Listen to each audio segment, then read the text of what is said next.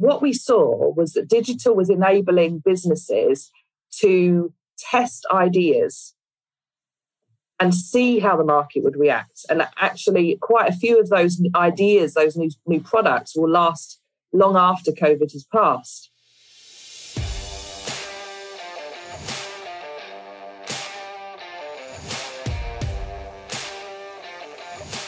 Hello and welcome to the eCom Ops podcast. We believe that there is more than enough content focused on e-commerce marketing and not enough content celebrating the real heroes of e-commerce, those running the operation. Each week, we find and interview an e-commerce operations expert to share the secrets behind how some of this industry's most exciting businesses are run. I'm your host, Norbert Strappler, the CEO of SyncSpider.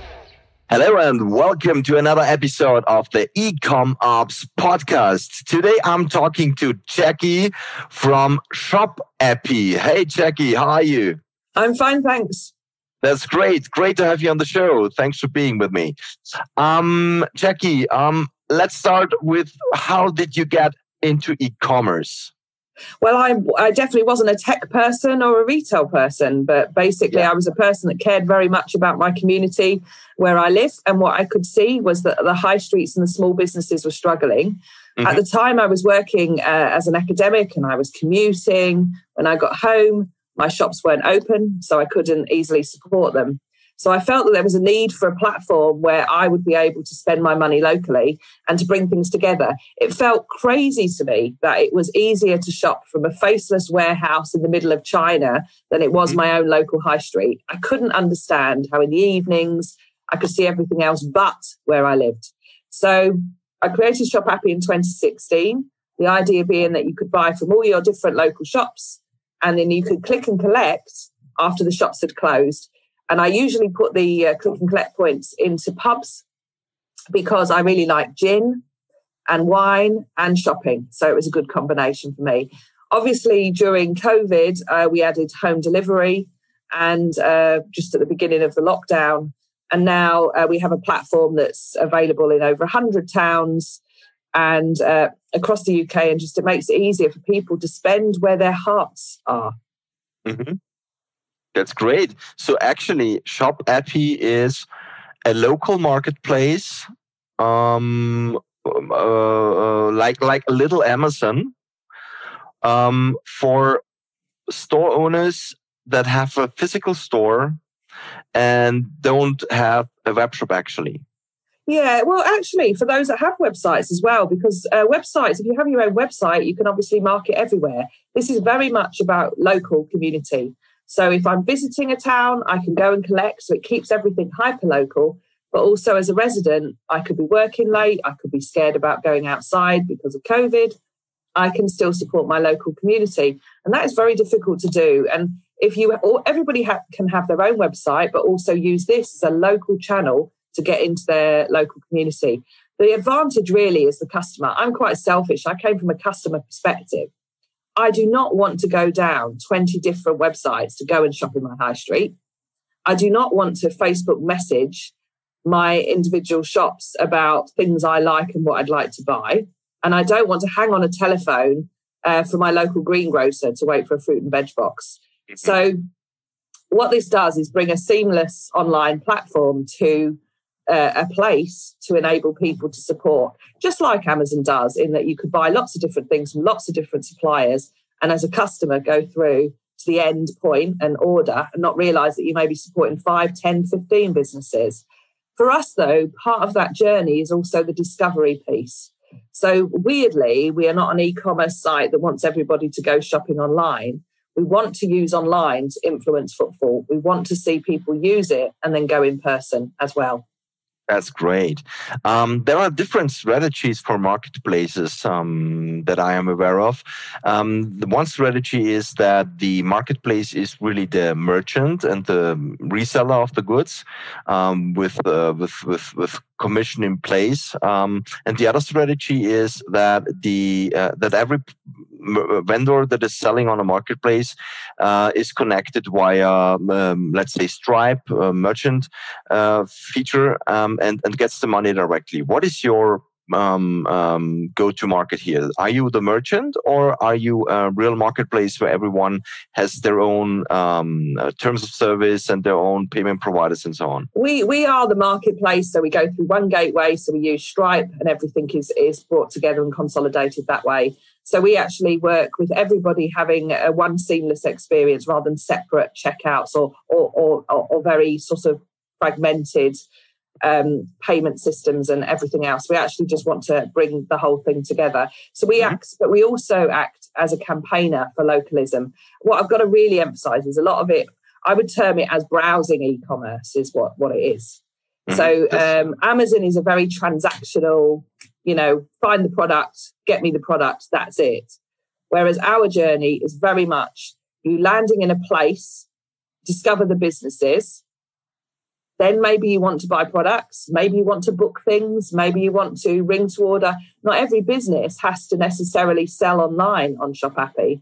Some businesses still want you to ring them, to order something more remotely, or to have a conversation, to book something.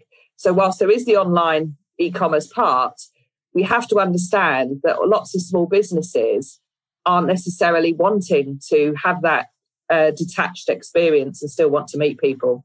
And interestingly, through lockdown, when in the UK there were elements where we were between lockdown, and people felt very, very nervous about going into store. So we interviewed our shops, and 90% of them said people were coming in to spend, but they were coming in for less time. So they wanted to come in and out. So we called it the trend of the short stay shopper. And what we saw was much longer browsing going on online. And then the actual physical trip was very, very quick. Now, if that happens, then the pre-browsing becomes significantly part of that customer journey. And that's something we see going forward, that people are going to want to investigate the local area more and plan, think about how many shops they're going to go to, evaluate their own risk, and go shopping. Yeah, well, this is really a trend that we also see, that a lot of sessions on the web shops and also marketplaces get much longer than they used to. That the experience is very important for users. What e-commerce stack do you use? Magento, okay. Yeah. And do you have some kind of marketplace plugin there, or did you develop it yourself?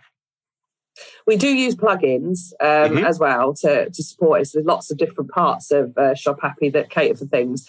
For our point, it's the access for the store owners has to be very easy. And one of the biggest, probably the perspective I had, because I wasn't from a tech background or an e-commerce background, was that when I had come up with the idea that there should be this thing, I don't know how this thing happened, but there should be this thing where I live, is I brought my shopkeepers in to my living room with the developers, and they speak different languages.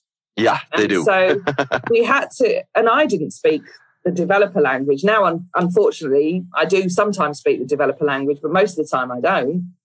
And I focus on this business that is scared of technology and or doesn't understand. It's a different term. They're passionate about what they sell, their books, their fruit, their produce, whatever. That's their passion. So how do we make it easy? So a lot of the work was in the beginning was actually creating a portal where a business could access it with the smallest possible device, the cheapest possible device, at the quickest possible pace. And that's what we designed. So your vendors are able to log into your backend and create the products themselves, maybe upload products. Yeah, great. And they see and the they orders. Can add vouchers, they can add vouchers, they can add services, they can add events, they can do a lot on the back end. That's great. That's actually a lot of things that vendors still can do. How many vendors do you serve at the moment?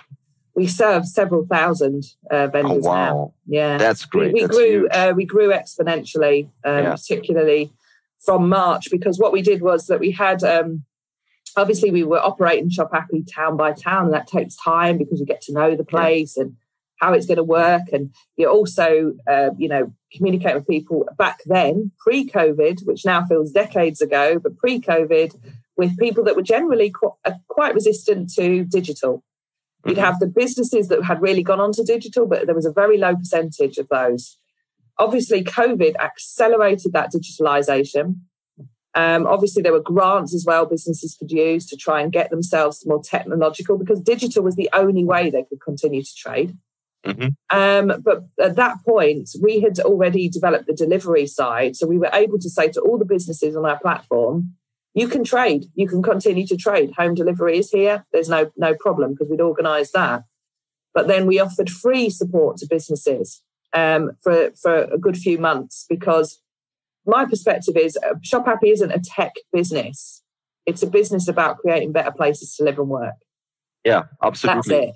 That's it. We stick to our purpose, and our purpose is that. Therefore, these businesses are a fundamental part of that. So what I did in March was actually look at our purpose and thought, you know what, if we don't do something now that's pretty brave, but also kind of crazy, and offer everything for free, but if we don't do that, our purpose of creating vibrant places is gone, because these businesses won't survive it.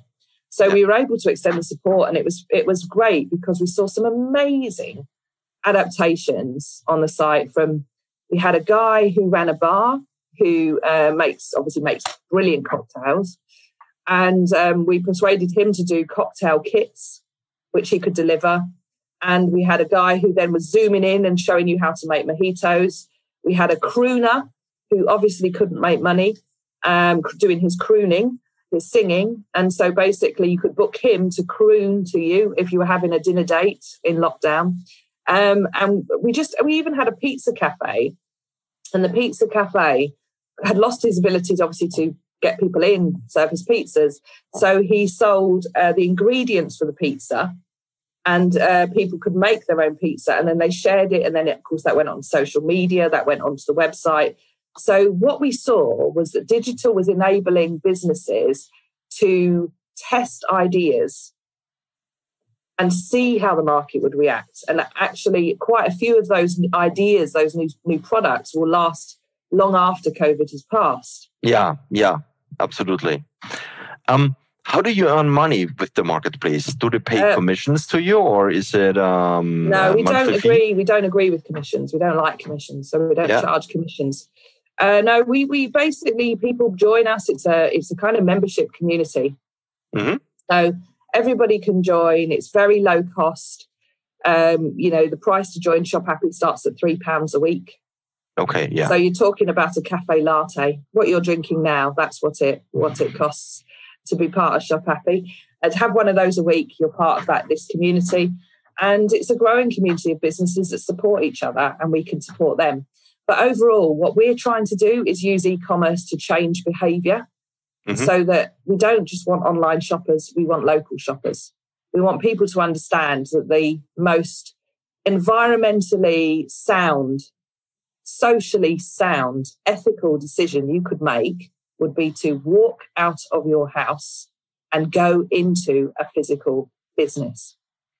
And I think this is also something that sets you apart from your competition, because marketplaces intended to, of course, are there to make money, and they all have some kind of commission-based sales process. And of course, they are trying to sell a lot to the broad audience, and not to care about physical and local experience, while you just take your membership fee, which is of course absolutely okay, because you need to make the platform, you need to earn the money, of course, but you try to keep the people local. And this is really a new approach in e-commerce, I think. Yeah, we've always felt like we're in a bit of blue water in that space. And there are, obviously, during COVID, there have been a lot of platforms that have come up that are delivery, and some local marketplaces as well. But we do feel our commitment is to the town centre, to the place, and the businesses, the community organisations within it, and how they work, so we can inspire footfall. For a local business, they don't want to feel like they run a warehouse. They created a local shop to meet people. So actually, the thought of just being purely online is not attractive to most local shops. So you have to have, what we chose to do was work on a platform that could inspire that local visit, could enable people to get to know the business and see the human face. The other thing is that I've done a lot of online shopping in my time. It's a pretty boring, faceless, transactional activity. It doesn't have anything like the satisfaction of discovery and serendipity and conversation. So that's where we're heading. We want it to be much more immersive. Yeah, I'm fully with you because when we had in Austria the first lockdown back in March last year, we decided from our company to make a local marketplace as well. We did this within 2 or 3 weeks. It was easy for us because we had a lot of developers, and it's nearly a similar case. So our marketplace is really focused on one region, just that. So the region where we have our company based, and it's not intended to be extended to entire Austria. So we're just serving this very local region here with I think 50,000 people or something in the radius that we are covering, and we have 120 stores there. But it's the same concept actually. So to have those local stores able to sell online while the physical stores need to be closed because of a lockdown or something like this, and we still are there and we still are serving, and it's an extreme different situation also for the store owners, because they all needed to learn how to deal with an online platform. Most of them didn't have an e-commerce store before, and they needed to learn how to create products online, how to take pictures. How do you help your local physical store owners to learn how they can upload products the right way, or how to even take pictures? Yeah, so what you have to see is that it's a process and you can't get to the end destination. If you're in control of your store and you can create the most amazing images and everything for your store, you're going to create great brands and work with brand marketers. But when you're talking about a town, you have a massive difference in technological ability, creativity and all of that. And I think you just have to accept that this is a process. Not every picture will be perfect. Not every, but what it is doing is starting a journey for those businesses to then look at it. So we have our focus, again, probably because I'm not from the tech background, is very much about people. So we have a very big team that work with our local businesses and get them to, we put a human face on technology. We put a friendly face on technology of basically, let's have a look at what you can do. And have you thought about doing this? And we have regular meetups and we have quite a strong community. And what we also see is them helping each other. So nice. We don't get brilliant photos first time. It might take months for that sort of learning. But we also obviously use image libraries, particularly for food photography, because over time I've seen some pretty shocking food photography that we've needed to look at and say, we probably need to give you some images that you can use from our licenses for these kind of things. So food photography, we can give images, but also we have people in our network, because this is about the whole of a town. There's usually a photographer. Mm-hmm. So then the photographer might offer to provide a little bit of support. So it's amazing how these networks can actually really work and help each other. So that's what we do. But I think what this is small steps towards change. In the UK, and I can't speak for Austria, but in the UK, there was about a 10-year lag on the high street. So the high street was declining. Amazon was whacking it to hell. And that's because Amazon provided all of the convenience you could ever want, everything in one place, so easy, only a day, or a few hours. Okay, how can you compete with that? And obviously, it was becoming more and more of a gap between those that have and those that have not the tech. And so what there's a great Chinese proverb, which is when a leader gets too far ahead of his troops, he starts to look like the enemy. And in my view, that's where technology was about 4 years ago when we started ShopAppy 5 years ago, was technology looked like the enemy and not the opportunity. I think COVID has completely made people realize it's the opportunity. And now what it is going to be about how do we make the most out of this opportunity. I think this is something that is in nearly every country, that the digitalization made such a big jump. I think we won several years in digitalization because of COVID. Everyone needed to think about that. Everyone needed to go somehow online and find a solution that works for them. There is one thing that I'm really curious about. A marketplace covers, of course, a lot of products, a lot of local products in your case.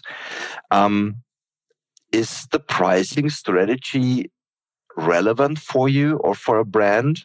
Or is it accepted from the buyers, actually, that the local stores typically charge a bit more than Amazon, for instance? Because this is what I have seen, the big problem in online purchases, that you are so comparable. And there's a small local store, a physical store that sells, let's say, T-shirts of a specific brand, and these T-shirts are a bit more expensive than if they would purchase it on Amazon. Does it make a difference now for buyers, or do they say, okay, let's support a local store? So 60% of us since COVID are making more environmental choices. So I think there's been a growing awareness of ethics and sustainability in the community. We have seen in the UK a huge growth towards localism and positive sentiment towards localism. And I think that possibly happened in that first lockdown where our normal global supply chains were under threat and everybody started to worry, and suddenly they couldn't get supermarket deliveries and their local corner shop had what they needed. So there was a sudden switch of discovery to local high streets. Price strategy is really interesting. The perception is that online's cheaper. It isn't. It isn't in so many ways. Often you find amazing deals, but if you actually dig deep, the deal's terrible. And so what we try to focus on is, first of all, debunking some of the myths. Also, we need to change the psychology. You don't ask why something is expensive. You ask why something else is cheap. Because if it's cheap, someone in the supply chain paid for that. Yeah. Whether it was in compromising their safety or, compromising their health and their well-being, it's cost somebody to give you something cheap. So a lot of what we do is about campaigning to join the dots. When you buy from a local business, you're investing in your community and you're making sure that where you live stays special, unique, safe, full of ideas, a nice place to live. So it is a growing campaign towards localism we need to champion, because this race to the bottom does not help anybody. And years back, right at the beginning of ShopAppy, when it was just kind of an idea in a PowerPoint slideshow I was showing businesses, there was a shoe shop I spoke to, and she said, I don't want to go online because if I go online, people will compare my prices. Yeah. And I said to her, don't you think people compare your prices anyway? You're online, even if you think you're not, because someone takes a picture, looks online and finds the cheapest deal. If the customer has got that psychology, you're never going to win them anyway. So actually, the key thing is that when I go on Amazon, it's clutter. It's incredible clutter. And you can go race to the bottom of the cheapest possible deal that might come from the farthest possible point. Trash the planet, never mind. Who cares if it's made of plastic? Who cares if a kid did it? Just get it to me. Get it to me in a few hours. What kind of world is that? So we need to break it completely. It's a really great explanation about that, and I really like that approach of being more localized. We see it. We see an increase here in general. So even in our customer base, where we have a lot of marketplaces that we serve, that we get a lot of local sales coming in marketplaces just because of that. Just because that people, and I'm not talking about the majority. The majority still buys the most cheapest product at the most cheapest place with the best service and free shipping and everything. So this is still the majority. But people getting more and more thinking about the planet, about the future, about local sales, and providing support to local vendors. And I think this is a good turnaround that actually came with COVID. Yeah, I think partly. I think it was coming before, and why really? I think. Yeah, there was some research done by the Industry Research Institute around people who preferred to shop local, and it was something like 55% of people said they preferred to shop local. And out of that, it was a growing community of younger people who were interested in the independent, the brands that had more provenance, perhaps because of all the kind of climate change, climate emergency stuff that was going on pre-COVID. I was doing conferences about climate emergency and how shopping local is carbon neutral as much as possible. This is a good behaviour. And I think there was a growing interest and desire. The problem was that it still wasn't ticking a convenience box. So if you want people to change behaviour, the first start is the realisation that it's probably a better thing to do this positive behaviour, but then you have to make it easier. And so convenience and online convenience then steps up. And then it's kind of unbeatable at that point.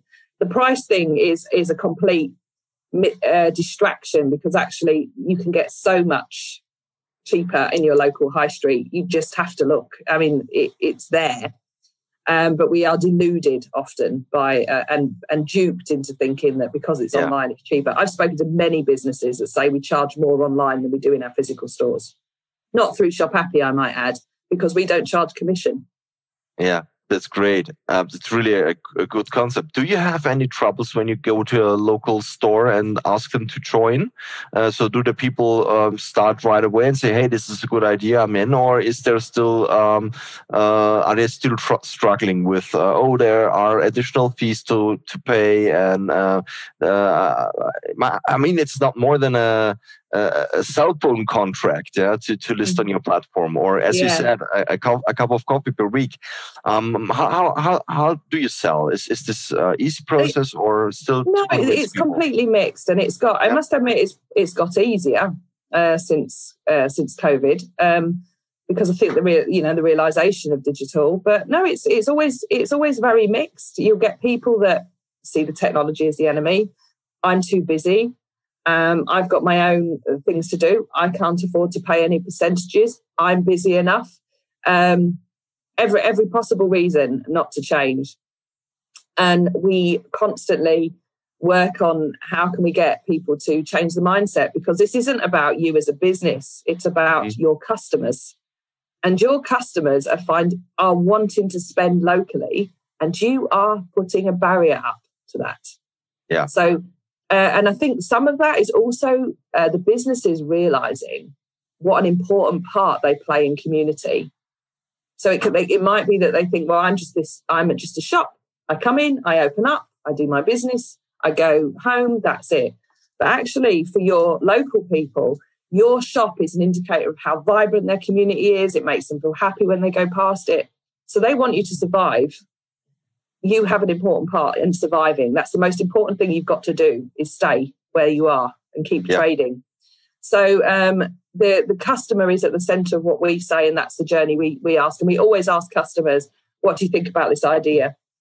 Would you like this in your community? And of course, they always do. So we just need the customers and the businesses to be thinking more aligned. But no, it never is easy. It's not, change isn't easy, but change we must.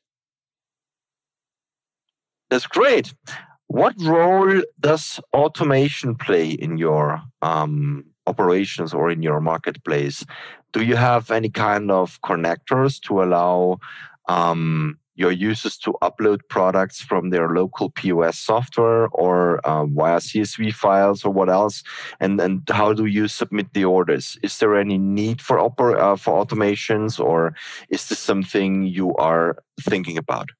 We do have quite a few automations. We have, obviously communication automations in relation to our deliveries and collections, and automations in, being able to bulk upload and things like that, standard stuff. But with ShopAppy, we've been connected to our business community and our place community for 5 years. So our entire roadmap is shaped by the kinds of things they'd like to see that would make things easy. So we always are developing and looking at automations. And we also look at it in terms of our own structures and our CRM systems and things like that. So things talk to each other. My view is if it's boring, automate it, do the exciting stuff.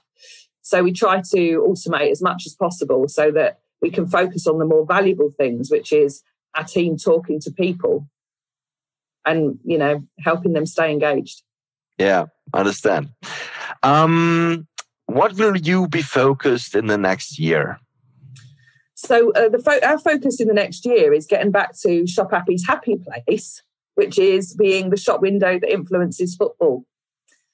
So we've over the last year been much more of a transactional marketplace, but we want to go back to being that window which enables people to think, I could go to an event, I could book a table, I could buy something, and getting that footfall back. And we're very much part of it. I'm on the High Street Task Force for the government, which is all about regenerating. I'm also on. Sorry about that disturbance there. I'm on the High Street Task Force. I'm also a senior fellow on the Institute of Place Management. So we have a lot of stuff going on in the UK about regenerating town centres, and we lobby a lot as well on behalf of businesses. We work with associations and campaigning for level playing field for small businesses. So I see our job in the next year is helping our communities recover from what has been horrific for them, and seeing also if we can get more smaller, newer businesses back into the high street. The great thing about lockdown 1 was 85,000 new businesses started in lockdown 1 in the UK. Oh, wow. I mean, that to me, they always say necessity is the mother of creativity, but there's a lot of entrepreneurship in this country. Yeah. And I think there's also been a growing desire to go into high streets again. We're seeing Places report that they've had more inquiries about commercial property. I think we're at the beginning of a renaissance for the high street, and I'm really excited to be part of it. That's great. Yeah. Last question for today. Who has taught you the most about e-commerce in your career? Who has taught me more? I would say, sorry, that I hadn't noticed that the question. Right, who has taught me most about e-commerce? I think predominantly I look at my developers to teach me about it. My focus is place and business and people, and I come to them with the problem, and they tell me about the solution. And I've had loads of conversations around user experience and things, because we're pushing against the norms, what else, product, transaction, dull, but that's what most e-commerce is. So we don't do it that way. We do it slightly differently. We do it quite differently. Yeah. And I listen to see how I can make it as easy as possible for people to understand what we do. And I always get more talented people to do what I'd like them to do. And they advise me, and then I listen. So I'd say my developers. That's great. Thank you very much, Jackie, for your time. It was really a pleasure talking to you and to learn so much.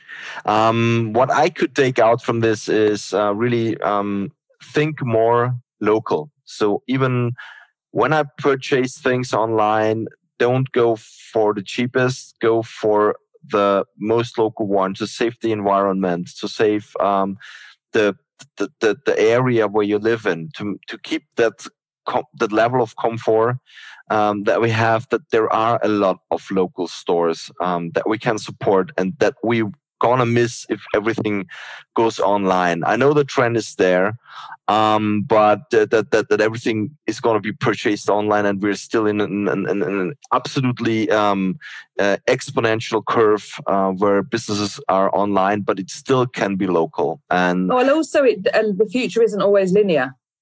Yeah, it isn't, absolutely. And also what I can take out here is make technology not your enemy.